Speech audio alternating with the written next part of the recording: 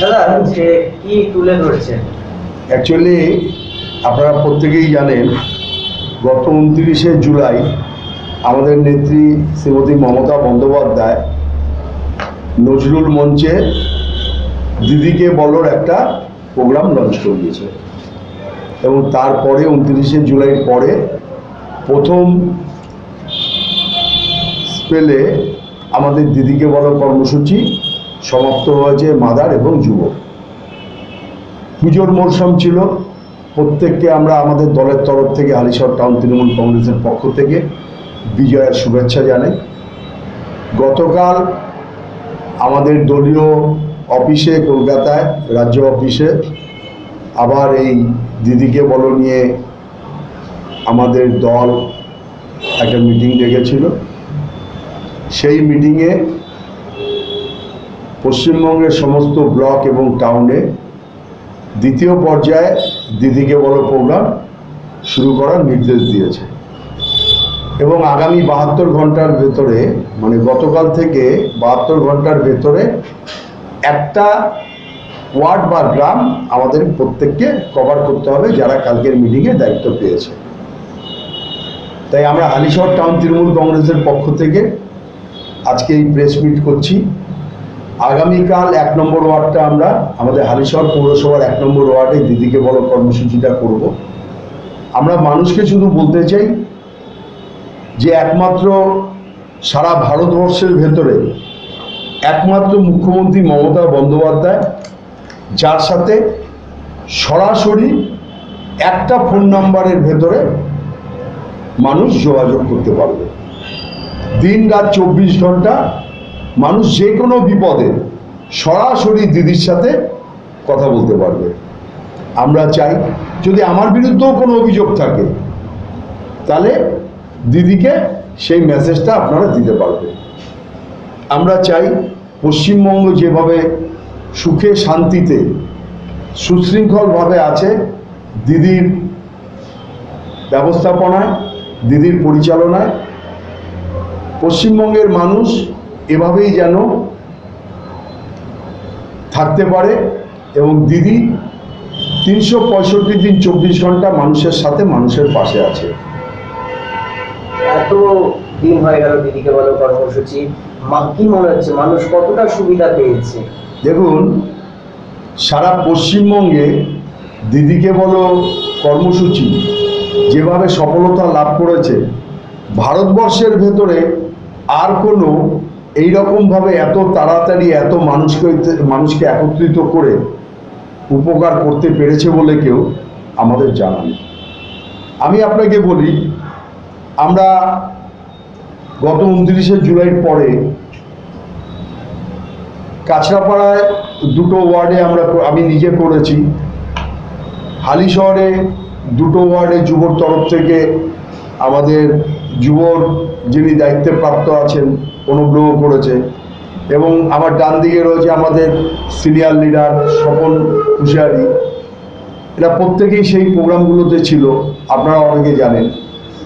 আমরাও কাছড়াপাড়া এবং হালিশহরে মানুষের অনেক অভিযোগ শুনেছি এবং সেই অভিযোগ আমরা যতটা পেরেছি আমাদের তরফ থেকে সঙ্গে সঙ্গে সেইগুলো নিষ্পত্তি করার চেষ্টা করেছি।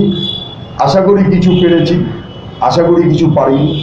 যেগুলো পারিনি সেটাও আমরা যথাস্থানে সেগুলো পাঠিয়ে দিয়েছি এবং আপনি খবর নিয়ে দেখবেন যে তাদেরও অনেকের সেই সমস্যার সমাধান হয়ে গেছে।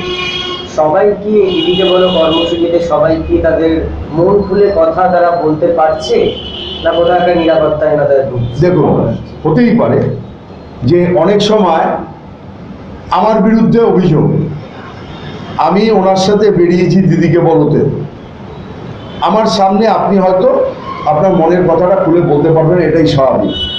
সেক্ষেত্রে আমরা বলছি আপনি খাম বন্ধ করা লিফাফাতে আপনি আপনার কথাগুলো লিখে দিয়ে দিন, যথাস্থানে আমরা ওটা পৌঁছে দেব এবং আমরা গ্যারান্টি দিচ্ছি সেই সমস্যার সমাধান হবে। কারণ পশ্চিমবঙ্গের মানুষ দিদিকে ভালোবাসে, দিদি পশ্চিমবঙ্গের মানুষকে ভালোবাসে। তাই একমাত্র মুখ্যমন্ত্রী মমতা বন্দ্যোপাধ্যায়ই পারে পশ্চিমবঙ্গের মানুষকে এক সূত্রে গেঁথে ফেলবে। প্রথম পর্যায়ে দিদিকে বলো কর্মসূচি এবং বলছেন যে আগামী 72 ঘন্টার মধ্যে দ্বিতীয় পর্যায়ের দিদিকে বলো কর্মসূচি শুরু হবে। পদ্ধতির কি কোনো পরিবর্তন হতে চলেছে? না, পদ্ধতির কোনো পরিবর্তন হয়নি, পদ্ধতি একই আছে, বরঞ্চ এই স্পেলে আমাদের সময়টা আরো বেশি দিতে হবে। গতকাল সেটাই আমাদের দলের তরফ থেকে নির্দেশ এসেছে। ফার্স্ট পর্যায়ে প্রথম পর্যায়ে কি কোনো রকম মানে হিসেব হয়েছিল, মানে খামতি ছিল কি প্রথম পর্যায়ে? দেখুন, কিছু জায়গায় ছিল না এটা বলা ভুল, কারণ কালকে আমাদের নেতারাও বলেছে, যেমন আমাদেরকে এই যে সাতটা দফা আছে, আপনারা দেখতে পাবেন এখানে 7টা দফা আছে। এই 7টা দফা এক একটা দফা পরে এক একটা দফায় যেতে হয়, এবং সেই জায়গায় দাঁড়িয়ে আমাদের দিক থেকে কোনো খামতি হয়নি, কিন্তু হয়তো কোথাও হয়েছে, যার জন্যই কালকে আবার নতুন করে কঠোরভাবে নির্দেশ দেওয়া হয়েছে 7টা দফাই পর পর পালন করতে হবে এবং লাস্ট পতাকা উত্তোলনটা করতে হবে। আমি প্রথম পর্যায়ে কাঁচাপাড়া 2টো ওয়ার্ডে করেছি, সম্পূর্ণটা মেনেছি। হালিশহরে প্রণবলুও 2টো ওয়ার্ডে করেছে, সম্পূর্ণটাই মানা হয়েছে। তাই দ্বিতীয় পর্যায়েও আমাদের দিক থেকে কোনো গাফিলতি হবে না। যদি কারো হয়ে থাকে, আমি জানি না হয়েছে কিনা, আশা করি আর হবে না। দিদি পর্যন্ত কি এটা পৌঁছচ্ছে? অনেকেরই মনে সন্দেহটা রয়ে যাচ্ছে যে দিদিকে বলো কর্মসূচি, দিদি পর্যন্ত কি অভিযোগগুলো পৌঁছাচ্ছে? না, দিদির কাছেই যাচ্ছে, হয়তো প্রথম দিন দিদির কাছে যাচ্ছে না, 5 দিন 7 দিন 10 দিনের ভেতরে ঠিক টাইম মতো। এবং আপনারা জানলে খুশি হবেন, এর প্রত্যেকটা ব্যাপার দিদি নিজে ফলো আপ করছে এবং দিদি নিজে এটার প্রতি ভীষণভাবে সহানুভূতিশীল হয়েছে। আচ্ছা, লোকাল কোনো এক্সাম্পল দেওয়া যাবে যে হ্যাঁ দিদিকে বলো কর্মসূচিতে অংশ নিয়ে, মানে প্রশ্নোত্তর পর্বে তারা তাদের উপকার পেয়েছেন বা তাদের সমস্যার সমাধান হয়েছে, এরকম কি একটা এক্সাম্পল দেওয়া যাবে? আমরা প্রথম পর্যায়ে আমি কাঁচাপাড়া 6 নম্বর ওয়ার্ড এবং 7 নম্বর ওয়ার্ডে করেছি। 6 নম্বর ওয়ার্ড এবং 7 নম্বর ওয়ার্ড 2টো ওয়ার্ডে কেন জানি না, কি কারণে হয়েছে জানি না, কিছু মানুষ গভর্নমেন্টের যে 25,000-এর বাড়ি, সেই 25,000-এর বাড়ি পায়নি।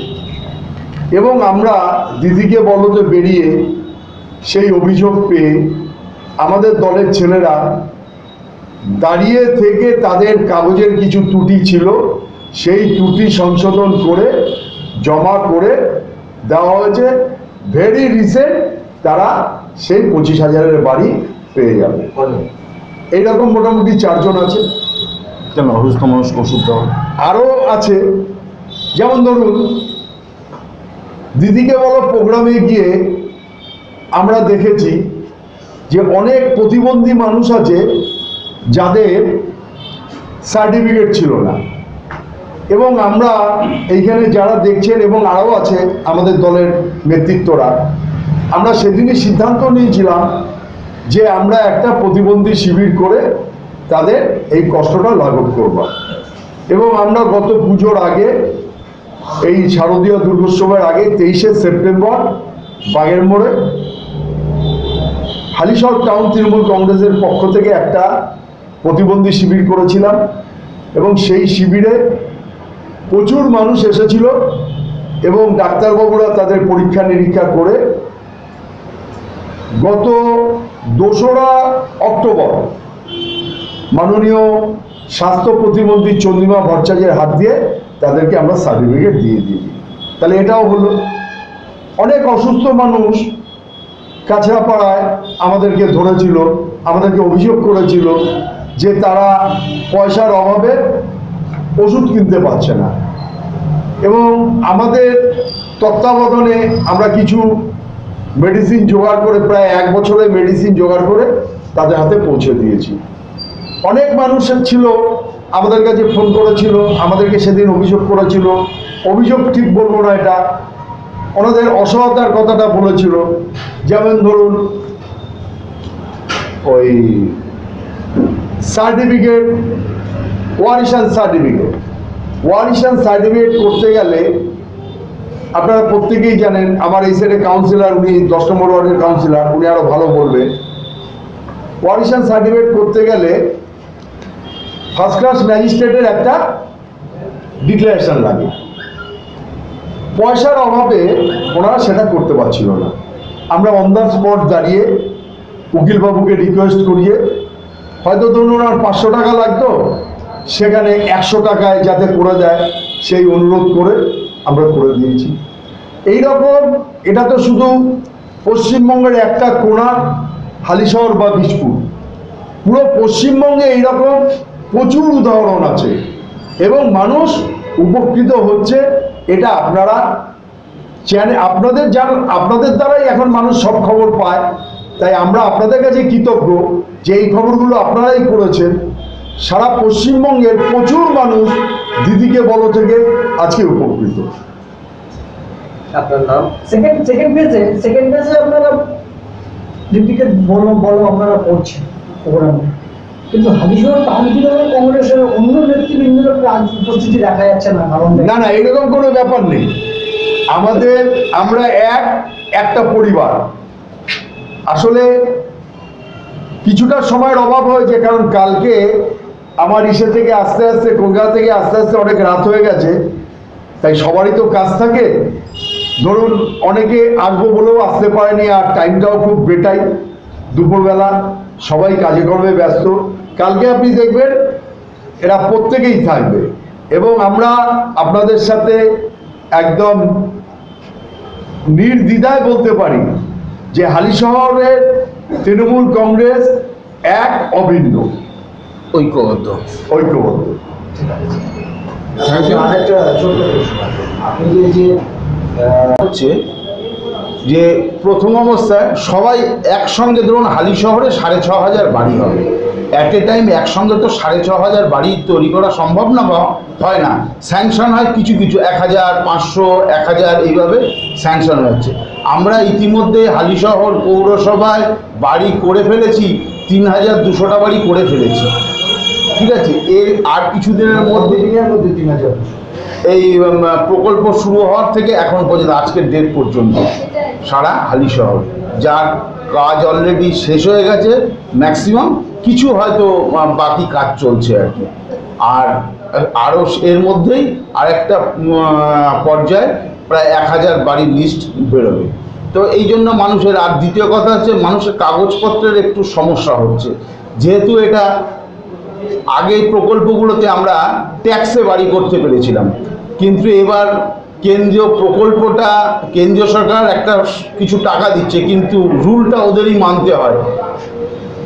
ট্যাক্সে বাড়ি আমরা করতে পারছি না, পর্চা দলিল এগুলো দেখাতেই হবে। তো এই জায়গা অনেকেরই এই সমস্যাটা আছে। ধরুন একটা জমি আছে, সেটার ভাগাভাগি হয়নি, তারা ভাগাভাগি করছে, এইসব নানান আইনি জটিলতার জন্য কিছু সমস্যা হচ্ছে।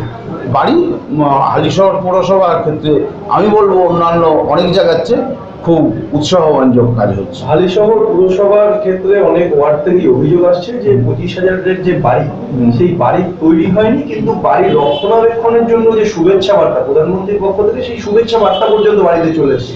সম্মত না, ব্যাপারটা হচ্ছে শুভেচ্ছা, আপনারা এটা শুনেছেন, কিন্তু সেই শুভেচ্ছা বার্তা কি লেখা হয়েছে সেটা আপনার পড়ে না দেখেই প্রশ্নটা করছেন। ওটা পড়ে দেখলেই আপনি দেখতে পারতেন যে ওর মধ্যে লেখা হয়েছে যে আপনার জন্য একটা বাড়ি অনুমোদন করা হয়েছে, কিন্তু হয়ে গেছে এটা কখনো সে কোনো জায়গায় লেখা নেই। অতএব আগে ওটা দেখুন, ওটার মধ্যে কি লেখা আছে, তারপর বলবেন।